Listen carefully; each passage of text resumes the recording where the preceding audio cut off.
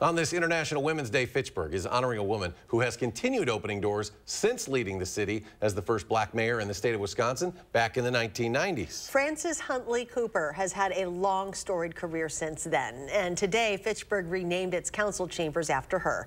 Arman Rahman reports.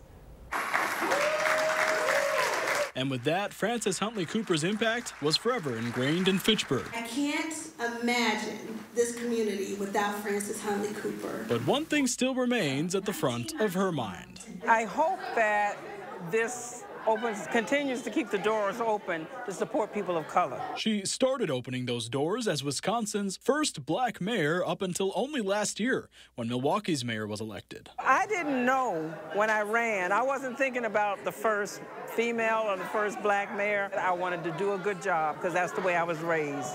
My grandmother said, if you don't do it, you need to be able to do a job well or don't do it at all. It seemed good job is an understatement, based on remarks from state leaders like Governor Evers. Your efforts and involvement over the years have been instrumental in making our state a more just, inclusive, and equitable place that all of us call home. Huntley-Cooper's accomplishments include being chair of the Madison Area Technical College Board, president of Madison's NAACP branch, and even a delegate for President Barack Obama during the 2008 Democratic National Convention. This is history.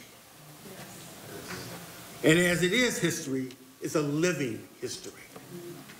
And it needs to be articulated, especially to our youth. And it's the future generation that she hopes her legacy lives on through. And you can't give up, and you can't let other people deter you from reaching your goal.